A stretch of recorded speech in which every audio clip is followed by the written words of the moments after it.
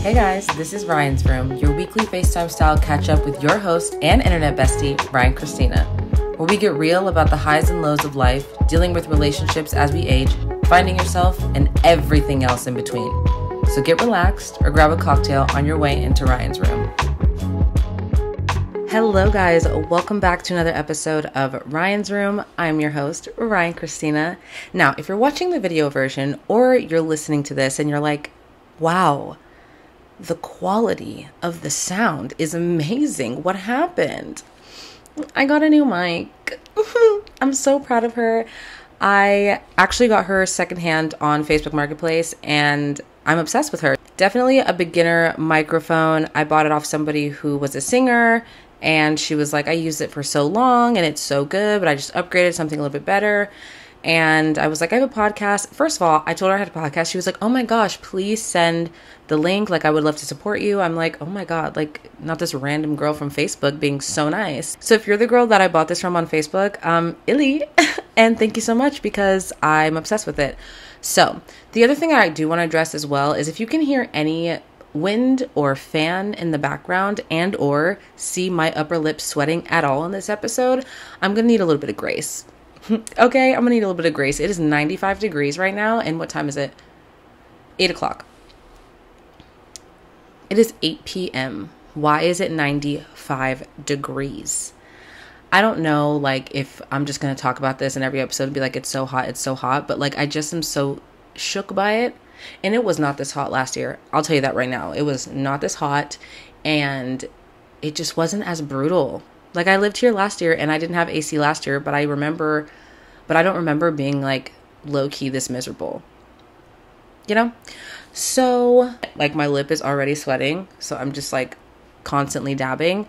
I have my full ice cold water, my Stanley, filled up to the brim because first of all, we know at this point I get cotton mouth because I talk a lot and then, you know, we guard it and then it's a whole thing.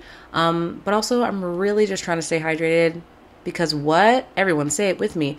It's so hot. I'm really excited for this episode because I feel like the theme of the submissions that I chose all had to do with having tough conversations with family, friends, significant others. And I feel like I've had many a hard conversation. Who hasn't? You know what I mean? But I feel like first of all, these submissions are really great, and I just want to say thank you to everybody who is sharing their stories and asking questions and being vulnerable because that's such a difficult thing to do. And to share your story, anonymous or not, it doesn't really matter, but the fact that you feel comfortable enough sharing it with me and sharing it with the community that we've cultivated here is really beautiful, and I appreciate you. So yes, very excited for this episode. Before we get into all of that, a little bit of housekeeping is necessary. There is some chatter about some guests coming on, so get excited about that. Stay on the lookout for that, and if there's any guests that you guys want, let me know in the form that I have linked down below in every episode on Spotify, Apple Podcasts, and YouTube. There's a form in there that you can kind of give me any of your feedback. If you want to suggest a guest, if you have advice or questions you want to ask, you can fill all of that out in the form below. It's me already needing water. It's bad, you guys. Also, I am in a matching set right now. It's a sports bra and legging set from Yitty. I think I told you guys in the last episode, maybe 2 episodes ago, that I'm now a Yitty ambassador. So now I get sent Yitty products and then I try them on, you know, whatever, take pictures and stuff. And I've been wearing this all day. I did my workout in this today for 75 Soft, which also started today. I'm going to talk about that in a little bit. But yeah, like I've had this on all day, super soft, and I haven't been wearing anything but like the smallest pair of shorts and like a crop top every single day. And these are full leggings, and I was really okay in this.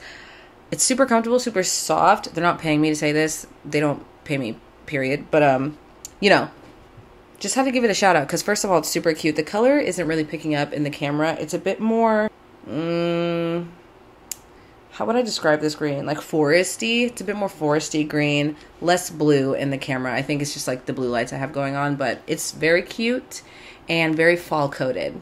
Doesn't feel like fall, but it's giving fall visually. But yeah, so I started 75 Soft today and it's been really good so far. I was talking to Paloma and I was like, you know, I'm not stressed about the day to day. Like, it's not the tasks that are difficult. I am very capable of trying to eat healthy. I'm very capable of working on my brand every day. I'm very capable of all these things that I set out to do. It's just the consistency that's gonna be difficult for me. That's the thing that I struggle with the most, is just like committing to getting better at something every single day, doing it every single day, even when I don't want to. That's a really difficult thing for me to do. And so I think this is a really great opportunity for me to prove to myself that I can do things that I set my mind to and trust myself a little bit more. And yeah, I actually have like a way deeper thing about 75 Soft and why I'm doing it that I want to like work on more in my head so I can talk to you guys about it, because I talked to Paloma about it earlier today and I was just like kind of word vomiting, but like saying the things that are on my mind. And as I was saying them, I'm like, wow, this is deeper than I thought it actually was. Like, I don't think I actually realized how much I do need this in my life right now.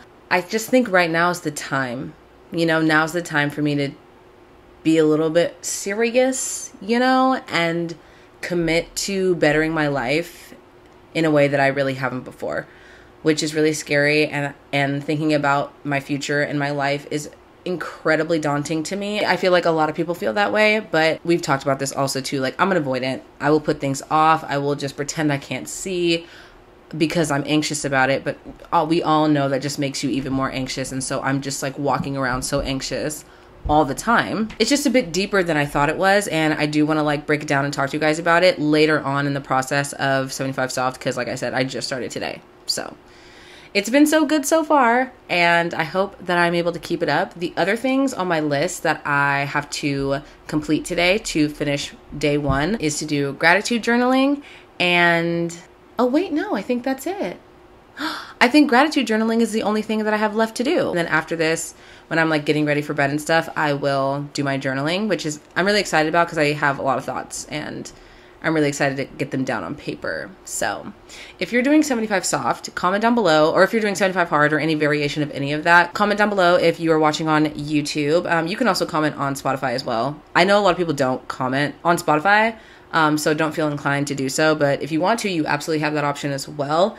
But yeah, let me know who's doing this with me. If you want to do it with a group of people, there's a lot of people in my broadcast channel on Instagram that are doing it. And we're all kind of like holding each other accountable. I posted like an exclusive video in there today that I didn't post on my story, that I just like talking to my roomies in the broadcast channel on Instagram. So you can always follow that. That's linked down below always, every episode. Y'all know the drill. It's just Riayn Christina at Instagram. So also, if I keep looking over here, my monitor is to the left of me and it has all my notes and things that I want to chat about, because also I low-key was like raw dogging it in the other episodes, just like vibing. I had notes and stuff like that, but not like this. It was really just like brain dump, and that's great and everything, but I have it kind of set up the order that I want to like do these episodes in, especially if I'm getting relaxed. Like, I would just be all over the place and I forget where I'm at and what I'm doing, and we got to bring it back to center. You know what I mean? We gotta help ourselves out here. I was going through the submission form and I saw that somebody asked me to shout out my favorite Black creators because they were looking for more diversity in who they follow and all that kind of stuff. So I have a list of my favorite Black YouTubers, Instagram people, Instagrammers. Is that what we call them? YouTubers, TikTokers, Instagrammers. Instagrammers sounds crazy. No, I can't even say that. I have a list of my favorite Black YouTubers, TikTokers, and Instagram baddies. We'll call them that. So I'm going to start with YouTube first because, as we all know, that's my favorite app personally and the app that I use the most frequently. So number one on my list is Gabby Whiten. I love her content. She's just very chill. She's got a very calm presence. She's a New York City lifestyle, like fashion vlogger. She's also a PhD student, which is such a slay. I really like her a lot. She's also plus size too. So if you are looking for some plus size inspiration, definitely go check her out. And she does a lot of reading content as well. And she does movie reviews. She's like very well-rounded. I really like her a lot. My next favorite is Madison Brown. She does long, chatty, pop culture, trending topic video essay type videos. Very thorough, very long, like hours sometime. And they're just super interesting. I find her to be really articulate and really honest about, you know, her opinions of the things that are going on in pop culture and just in the world. So my last YouTuber that I'm going to mention, I have many, but I mean, we can do these more often, but I just wanted to do like 3 each kind of. The next one is Maya Beatrice. She posts like hour, 15-minute long vlogs. And I love a long vlog. She just be like bopping around the city. She goes to NYU. I haven't watched her. I just discovered her this summer, so she hasn't been in school. I might not be so inclined to watch her content during the school year because I'm not in school and I'm just way past that, and that's not anything of interest to me. So I wonder if I might pull back once school starts. But they're really, really long vlogs, super just like chill. Kind of feels like you're hanging out with a friend type of vibe. She's really relatable as well, and just chatty. It's like a long lifestyle chatty type of vlog. So if you're into that, definitely check her out. She's great. Those are my 3 favorite Black YouTubers at the moment. And the list goes on and on. But, you know. So we're going to move on to Instagrammers. Ew. Instagrammers. I hate that. Okay. First person on Instagram that I thought of immediately when I saw this question was Lauren the Lowlife. I just discovered her this summer as well. And I don't know what about her content, but it feels so original. Even though it is just lifestyle content, it feels more thought out and original and different. I don't know how to describe it, but I really, really like it. She also makes vlogs on YouTube. I think her primary platform is Instagram though, but she does make vlogs. She has like solo living, New York City lifestyle content. So if you're into that, I just realized that, oh my God, I think Madison Brown lives in New York as well. Everyone that I've mentioned thus far lives in New York. Am I missing New York? Potentially.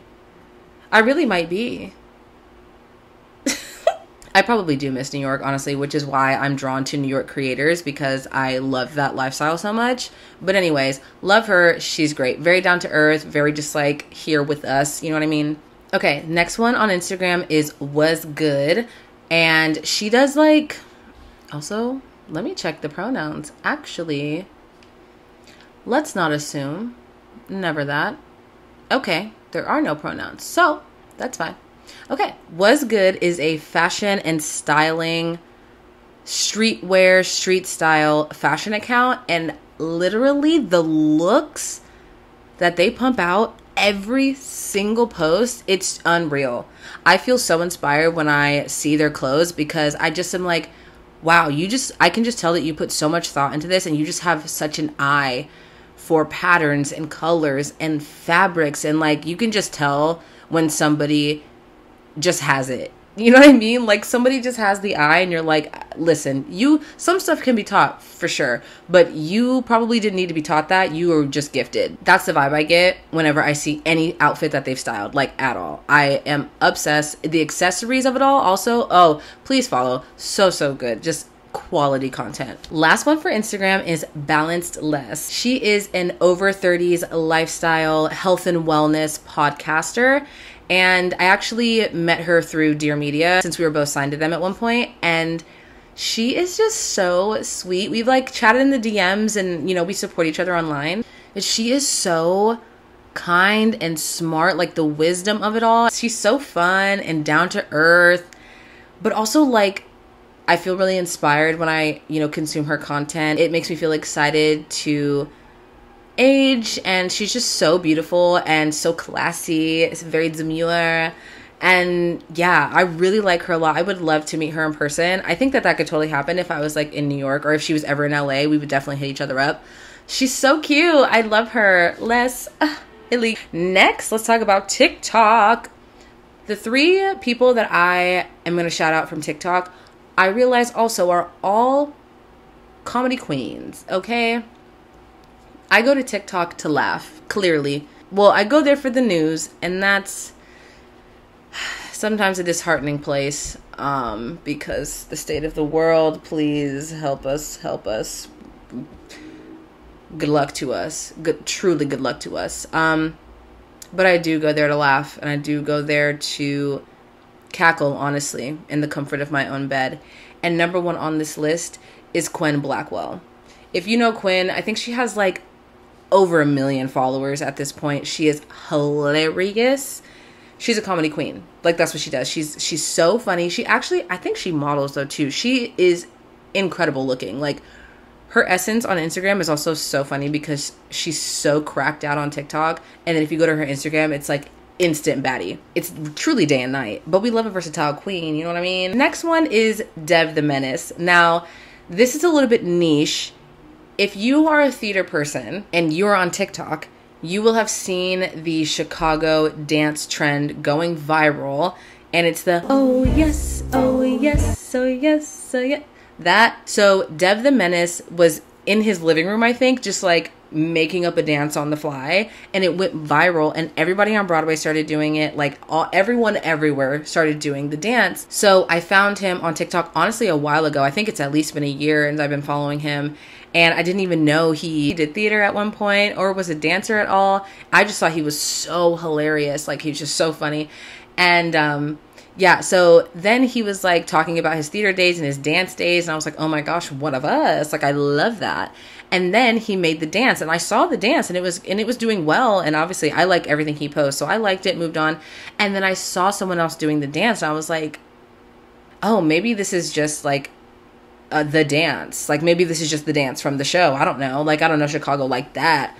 So, but then I looked at the caption, and the person gave Dev the Menace dance credits, and I was like, oh my god, how iconic. And that video was going viral, and I was like, hold on a second. So then I go back to Dev's, this is lore that nobody asked for, whatever. Then I go back to Dev's profile, and I'm looking, and then his video is pinned, and it's got like 1 million views, and I'm like, hello? Like, this is crazy. So then I see all of Broadway, every show ever, all of the theater kids posting it, and I'm like, wow, this is iconic. And then literally 2 days ago, I was on TikTok, and I saw that Debbie Allen, she's a Black icon, and she stitched his TikTok and was like, Dev, I love you so much, whatever. And then he stitched that, and he was like sobbing. He was like, oh my god, Debbie Allen, like, girl, I love you. And I was like, this is so, I was like wiping my tears, because I was like, the internet is such an insane, crazy, sometimes terrible place. But then stuff like this happens, and now like Dev's getting so much recognition and hopefully getting opportunities from this as he deserves. And it's just so awesome because he was just doing something that he loves. Like, he was just dancing. Did this lose light? Okay. Well, anyway, yeah. So that's just super inspiring. And I mean, he's so funny. If we even remove the whole Chicago viral dance, he's hilarious.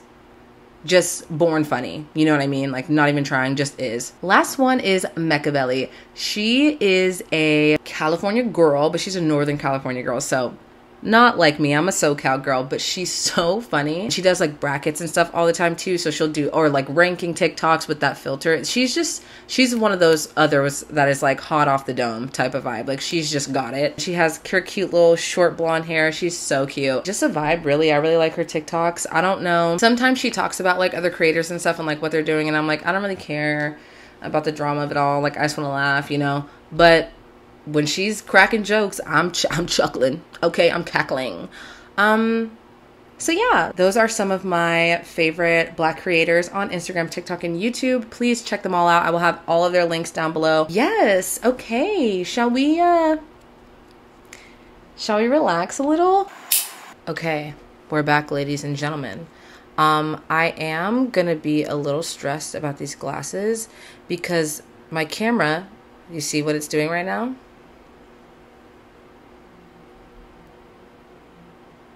Yes, welcome back. She gets confused. She gets confused when she can't see my eyes. I stress about the sunglasses of it all. What can we do? How can we solve this? Maybe we put an external light on the camera so I can wear my glasses.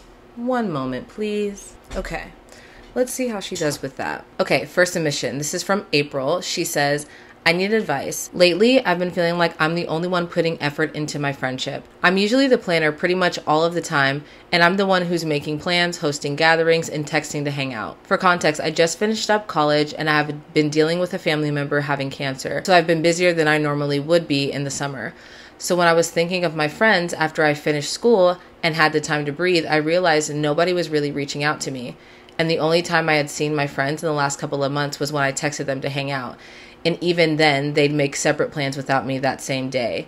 I totally understand that everyone gets busy and has their own priorities, but it's hard to not feel like I'm nobody's first choice. Part of it is definitely my anxiety hitting me, but I don't know how to go forward with my thoughts.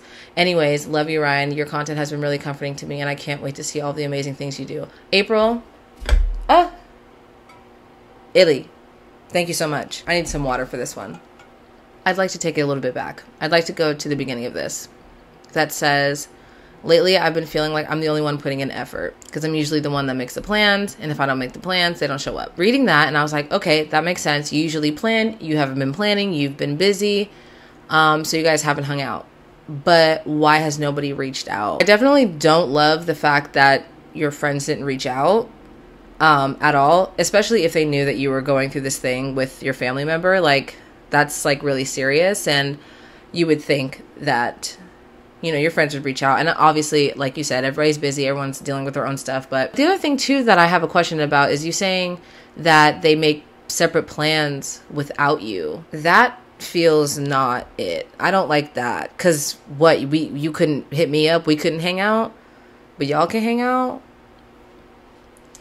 I don't know. Again, yes, of course, everybody's got stuff, everybody's doing their own thing, nobody's owed anything for sure, except we're all grown adults here. And so if you don't want to hang out, that's fine.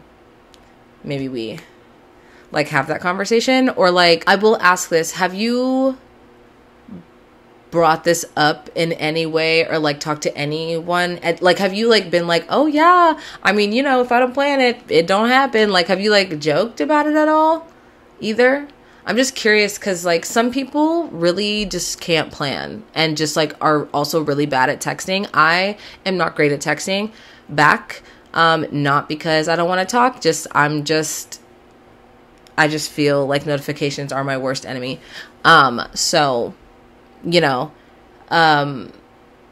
but, and like maybe bringing it to their attention too is something you can do. If you're not like, I'm not trying to just like drop these people. Like, I don't, you know, I think a lot of things can be solved by having conversations, but maybe if you're like, if you bring it up and they're not receptive, or like kind of brush it off, or like whatever, then you can be like, okay, you guys don't hit me up because there is like clearly a disconnect here, or whatever. Like, or they're like, oh my God, I didn't even know it. Like, I'm so sorry. And I just been blah, blah, blah. And then you guys can have a conversation. Cause I think it's really one of two things, right? It's really, I'm sorry. I just have been in my own head, and I, whatever. Or yeah, there's a vibe, and the vibe is, you know, iffy. You can pretty much figure that out, I feel like. I don't think that was good advice, but I'm always pro just like, hey, so what is the tea real quick though? Because I have found that sometimes people really they really be living in their own world. But also, if somebody wants to make it clear that they're like not trying to hang out with you or whatever, like they do, you know what I mean? That's the thing too. And honestly, I think them hanging out with each other and not hitting you up can say a lot about how they do feel about you. I would try to have a conversation, like a very chill, calm, cool, collected conversation. Like, hey, I was just wondering, like, we're like cool, right? And then if they're like, yeah, why not? And you'd be like, oh, like, I don't know, like, I just haven't really heard from anybody, and like, you guys hang out, and I haven't, like, I just also would like totally love to hang out too, and I just haven't really been invited, so I just like didn't know if we had a problem or whatever. Because then they could be like, oh no, there's no problem, we just, whatever the reason is, you know what I mean? So maybe go about it like that, and just like are you guys mad at me? And then they could be like, no, or no, we're not mad, but we don't really want to hang out, or no, oh my God, sorry, type of vibe, you know? Thank you for that submission, April. Next, we have Mary Elizabeth, and in parentheses, fake name. Okay, thank you, Mary Elizabeth. She says, I need advice. So I have this friend we'll call Lola. She and I have been friends. Also, I've been watching Big Mouth, so Lola, I just immediately pictured Lola from Big Mouth. Anyway, I have this friend we'll call Lola. She and I have been friends since we were 6 years old. We are now 34. Through the years, she's done things a real friend wouldn't do, but I don't know how to tell her I don't trust her anymore without making our relationship uncomfortable, because we have a lot of friends in common and will continue seeing her. Any advice?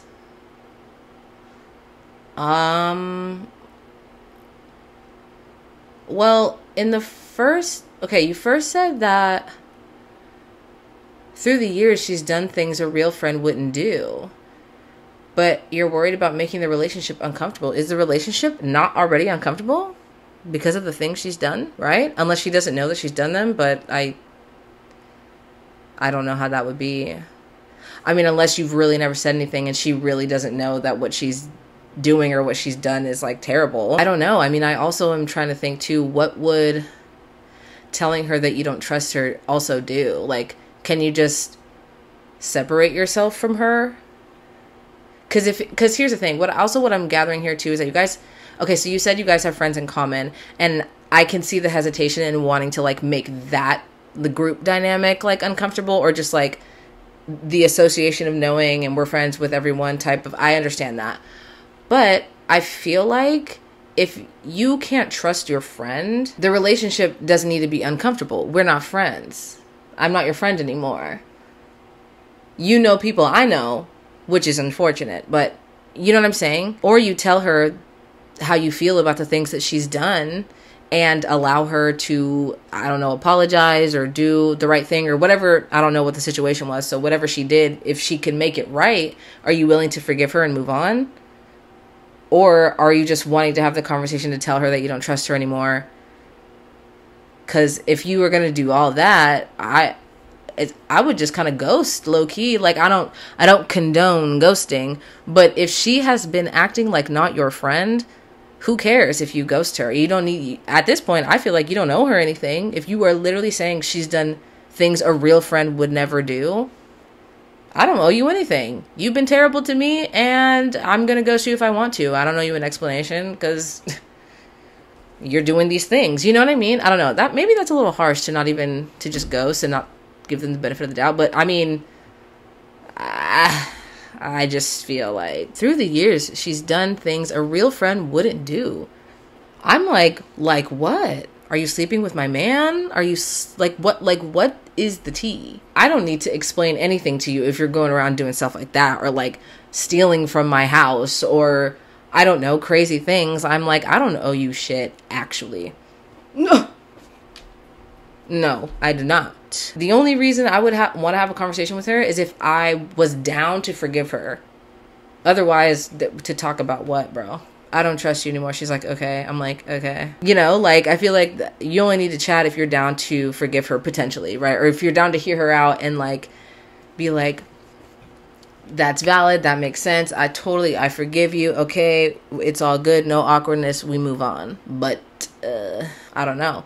Ooh, but you know what I was looking over? I wasn't even taking this into consideration. You guys have been friends for like 20 years. Since you were 6 years old and you're both now 34. I didn't even take that into consideration at all. That's tough. But, I mean, 20 years of her being a bad friend. How many more years do you need? Like, how many more years do you need for her to prove that she's not a good friend? You know, at some point, I feel like you got to let it go. Or just accept that she's just, like, not that great of a friend. And you're like, I just maybe won't confide in her or tell her anything important, and we'll just be cool surface friends and whatever. I don't trust her, but it's fine. No beef, you know what I mean? Because there are people like that, too, where you're like, we aren't like this, but it's really not that serious. I'll say, hey, girl, yeah, selfie, yeah. But, like, I'm not surface. You know what I mean? So if you're down for that too, maybe that's all she needs to be, and let it be that. Sorry that I didn't acknowledge the age thing. I like totally that part just left my brain. But that's my advice on that. A few ways you can go about it. None of which are right or wrong. It's just a matter of what you choose to do. But the long of the short is, if you don't trust a friend, if you don't trust somebody, like there's nothing we can do here. That's it. You know, like, yeah, you can try to build it back up, but are you down for that? Last one. I know this episode's going kind of fast. You guys, I'm sweating so much, and I'm so sorry. Last one is from Anonymous. She says, advice, please. Female in my late 20s, and I'm so tired of being a closeted bi woman. Not a single person in real life knows. I have a partner of over 10 years, and I feel like I've missed my opportunity to come out to him. Early in the relationship, I didn't want him to take advantage of it. And now that we've been together long enough to know he'd respect my boundaries, I feel like I kept it a secret so long that I'll make him question what else I'm hiding, which for the record is nothing else. but he has some deep insecurities. Now that I'm married, I feel like admitting I'm bi should be irrelevant and unnecessary because I'm happy in my marriage and not looking to change anything about it. My family is another deal too. Dad and mom have made comments about gayness not being natural, quote unquote. They don't promote hate or rudeness towards the LGBTQ plus community, and they are kind to the gay strangers in their lives. But I also know it's not their ideal, quote unquote, and it'll change how they see me and disappoint them. Even my best friend doesn't know. People made jokes about us being together when we were in school, and she would openly say she's put off by gay people. Oof. God. We've been best friends for 15 years. Oh my God. And I don't want my sexuality to be the reason I lose her. I know no one is entitled to know about anything about my sexuality, and that being closeted doesn't discount that I am in fact a bi woman. T. That's facts. I was going to say that, but you said it first, but that's correct. But it feels so tough to navigate, especially in the Hispanic community. Oh, yeah. How did you navigate coming out to friends, family, hell, even strangers? Thank you and keep up your work.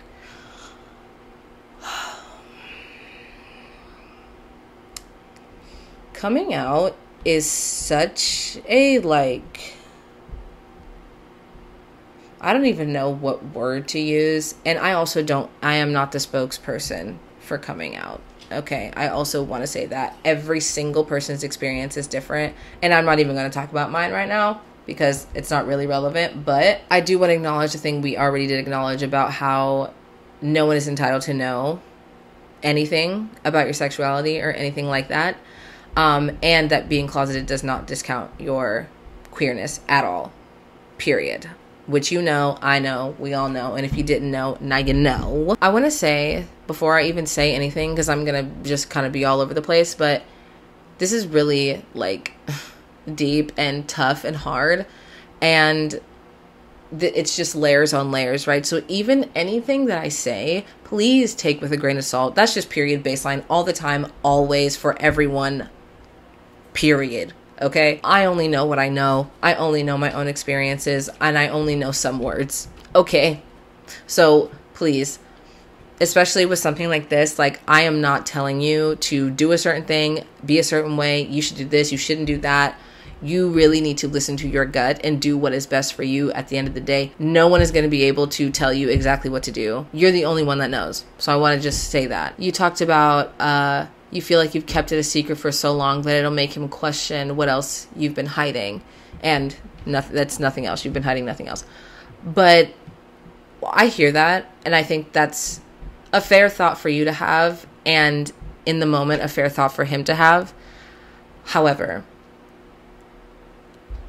you also mentioned that he has a lot of deep insecurities.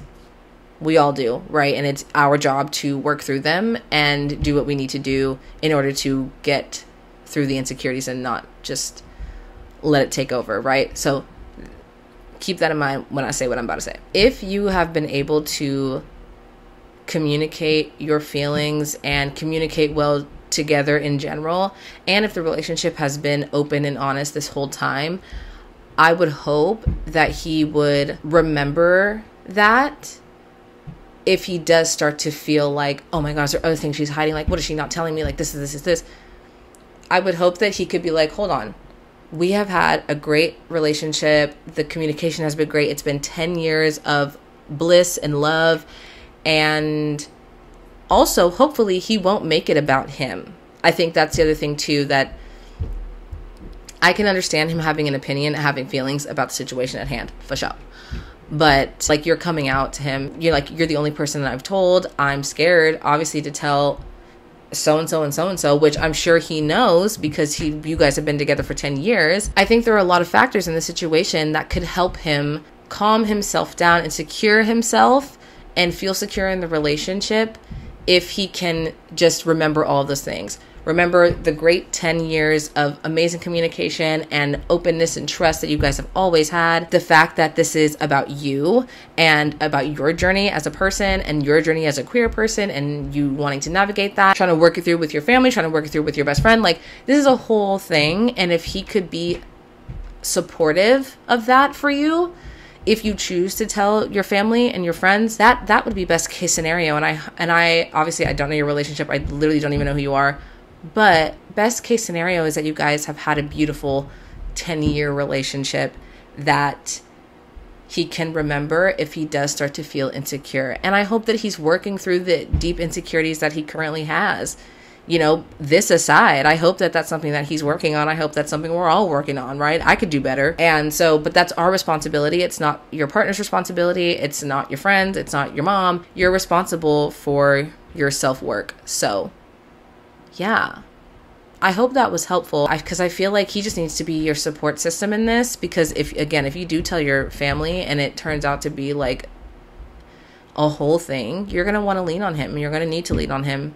And telling your best friend too, like that's, and hopefully also too, best case scenario is that people aren't bigoted. Best case scenario is that we can all lead with love and let that be our first instinct, instead of to, one, make it about us, and two, hey, maybe this is a time for you to like try to find some queer friends and talk about it with them. Because this is a lot of queer people's journeys, is that they're very stressed about coming out, you know, and whether they have a partner or not, whether they're bi, gay, lesbian, whatever, doesn't matter.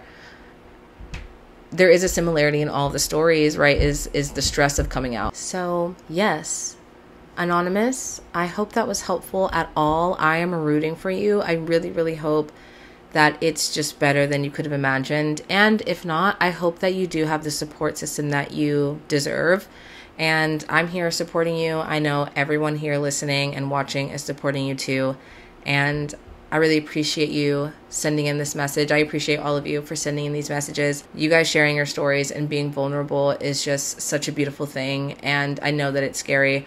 I struggle with being vulnerable very much. So you guys are also helping me, and I appreciate that so much. Not the sappiness of it all. Okay, how are the eyes doing? Okay, they're a little sleepy, but that's okay. How's the mustache? Wet. Okay, but that is going to be it for this week's episode. I really hope that you enjoyed. Be sure to fill out the form in the description of this episode and leave your comments, your suggestions, your questions, or all of the above. And yes, I will see you guys in the next episode. Thank you guys so much for listening to today's episode of Riayn's Room. Please make sure you subscribe so you don't miss out on a new episode every single Friday. Follow at Riayn's Room on socials. And if you want to watch the video version of certain episodes, go ahead and subscribe to my YouTube channel, Riayn Christina, for all of the Riayn's Room goodness. I love you guys so much, and I will see you next week for another episode of Riayn's Room.